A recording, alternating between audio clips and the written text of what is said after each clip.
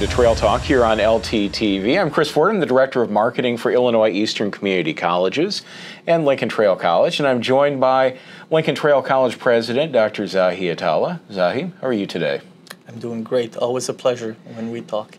So it is April, and it's an exciting time for community colleges because it's Community College Month, and we're starting a new series focusing on the great things that community colleges do, the way we're going to talk to some people that have benefited from community colleges, from Lincoln Trail College specifically.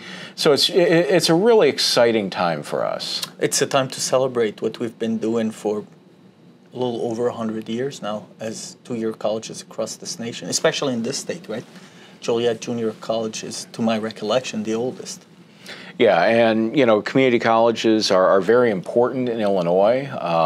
Important right here in southeastern Illinois too. We're in a unique situation where Lincoln Trail College is a part of a four-college system, which is very unique, and you know that provides students with advantages. But overall, let's talk a little bit about how community colleges can benefit both students and the community.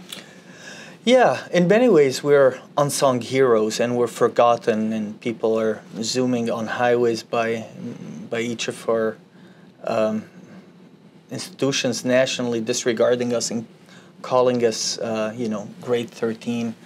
But there's no shame in being grade 13. We all went through school, and what is grade 16? It's another school, right? But we're local. And we're local to our community, and we serve the community needs. We change with those needs, whether it's employment and workforce development needs, or whether it is civic and community interest. So we pivot on a dime, and we are a lot more nimble than most other institutions of higher learning. Moreover, we are open access, and we're driven by local needs and boards of trustees. Right, and you know, all of that's great. One of the things that I really like about community colleges is that accessibility to students, whether, you know, you're talking about somebody that needs to earn a GED because they dropped out of high school at some point, right. Somebody that is looking to transfer to a four-year university, someone coming back to school to take advantage of a career technical program. There's so many different advantages for students and so many different opportunities for students. Indeed. As you were talking, I was building a picture of, in my head of not just a ladder with upward mobility, but opportunities of entrance and exit ramps on and off, and how we're really integral, and we do materialize that picture. I'd like to add to what you said is, despite the fact that many people think twice about coming to a two-year college, we're still the largest higher education system in this nation, and we are the place where many people learn how to learn. Many people change their lives. The upward mobility that we help with is born by numbers. Yeah, and I think you have some of those numbers right off on top of your mind. Yeah, right. You know, we talk a lot about, you know, Lincoln Trail College being a financially smart choice, and often when we talk about that, we're talking about that in the context of saving on tuition and all of that. Right. But there's lifetime things that come with that too. So, you know, our students get a 23% return on their investment, which outperforms the stock market, for example. You know, on average, a degree is worth $9,000 more a year in salary than somebody who has a high school diploma only, and almost double that for somebody that does not have a high school degree. So, I mean, that's real money that you can put in your pocket. There's also a societal benefit as well, where, you know, there's a great return on investment for taxpayers with community colleges, where they make back almost double what they put in dollars and cents wise. And I mean, overall in the economy for community colleges, you're talking about a gigantic economic impact just for IECC. You know, for what it does, it's $199 million in the local economy in this area in southeastern Illinois. That's a tremendous impact. Yes. Alumni impact alone, $146 million. So it's a huge impact for what we do for not only students, but also for society. You bet, you bet. Wonderful numbers. Yeah, they speak for themselves, right? We also talk about food deserts. We need to talk about educational deserts. Community colleges are in urban areas, the inner cities. Community colleges like us are in rural areas, and we're it for people.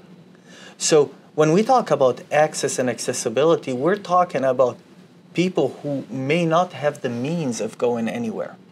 So it's even harder for them to be in a residential four-year institution. Most of those are selective. We're not.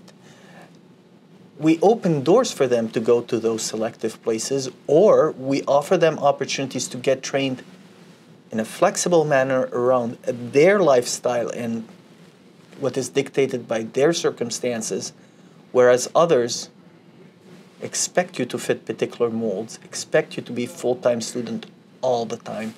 Right, and I think about, you know, some of the things that we've done to touch some of our own students' lives. Just this year, we had a student that came back to us after being in a spot where he lost his job, and he took advantage of a state program that helped pay for his education, and he's done really well. And I remember talking to him this fall, and the thing that really stood out to me was him saying, you know, I've never had the opportunity to own a home, and now I see in a very short amount of time, I'm going to be able to do that.